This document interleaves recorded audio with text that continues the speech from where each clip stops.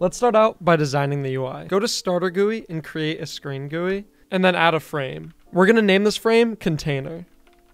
Scale the UI to whatever size you'd like, and then go to Border Size Pixel and set it to 10. Let's change the background transparency to 0.55. Next, we're going to add another frame inside of the UI, and we're going to call this Bar. Let's set the size to 1010. The first numbers in the size indicate the scale, which is a percentage of the element that the UI is within. 1010 means that we're going to take up 100% of the size of the container we're in. Let's set the color of this bar to a green like this. Now, let's add a text label, and let's set the anchor point to 0.5, 0.5, and the position to 0.50, 0.50. This is going to center it directly in the middle of our container. Then we'll set the background transparency to 1, and we'll set the font to Fredoka 1. I'm going to set the text to a white color, and I'm going to enable text scaled. Then I'm going to add a UI stroke, and I'll scale it up just a little bit. Let's name our text label Health Label. Let's set the text to look like 100 out of 100 for when the player joins. Let's set the bar's position to something like 0.9 to have it in the bottom. Then we'll set the anchor point to 0.5, 0.5, and set the X position to be 0.5 so it's centered. Now that our bar is designed, let's go to Container and add a new local script. We're going to start off by saying local bar equals script.parent.bar, and let's say local health label equals script.parent.health label. Let's also get the player, so local player equals game.players.local player. Now, let's create a function called enable health bar that takes in the character as an argument. Let's begin by getting the character's humanoid. Because the player loads before the character, we need to use wait for child to guarantee that the humanoid is actually going to be there. Next, let's do humanoid.healthChanged connect function. And now this code will fire every time the humanoid's health is changed, so when they take damage or are healed. First, let's get the player's health. So we'll do local health equals humanoid.health, and let's get the max health of the player. Local max health equals humanoid.max health. Now let's get the value that we're going to use as the size for the UI. It's as easy as doing local value equals health divided by max health. So if the user has 1 health out of 100 health, this value is going to be 0.01. That's important because this bar will be set to take up only 0.01 of this entire container it's within. So the X size will be 0.01, and see how small it gets? It's only taking up 1% of the width.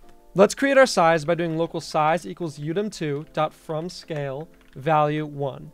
This is going to take up 100% of the Y size and the value we get of the X size. Let's attach that inside of a tween. We can do bar tween size, and then we can put in our size, an easing direction of in out, and an easing style of quint. If you guys want to learn more about tween service, check out the tutorial in the card above. Finally, let's make this take only 0.3 seconds. Next up, let's change the text label that we saw. We're going to do health label dot text equals health out of max health.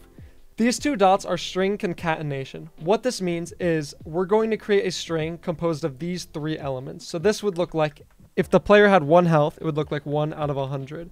So it puts this value into the string, then the slash, and then the max health. Let's make the bar change color based on the user's health.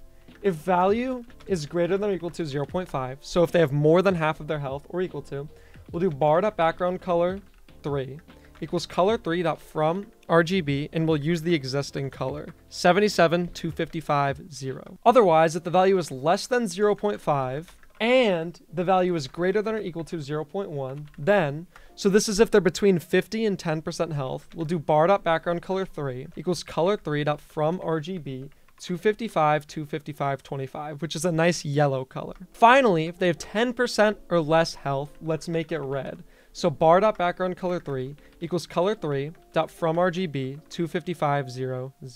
Now our health bar is working, but we need to enable it when the character is loaded. Let's do local character equals player.character or player.character added.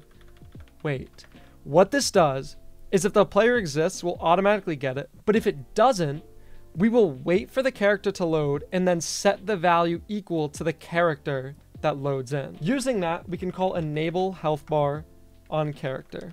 To test it out, I'm going to create a while wait 1 loop, and I'm going to damage the character every second. I'll do character.humanoid.health equals random.new next integer 100.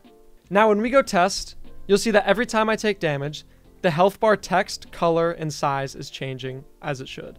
In order for this health bar to work when the player dies, make sure screen GUI is set to reset on spawn. This will make all of the code inside stop running and run again when the player dies and respawns. We hope this tutorial was useful. If you have any questions, be sure to comment them. Don't forget to like and subscribe to never miss a new tutorial. Also, check out our live scripting Q&As where I answer any questions you have during a live stream. Thanks for watching. Goodbye.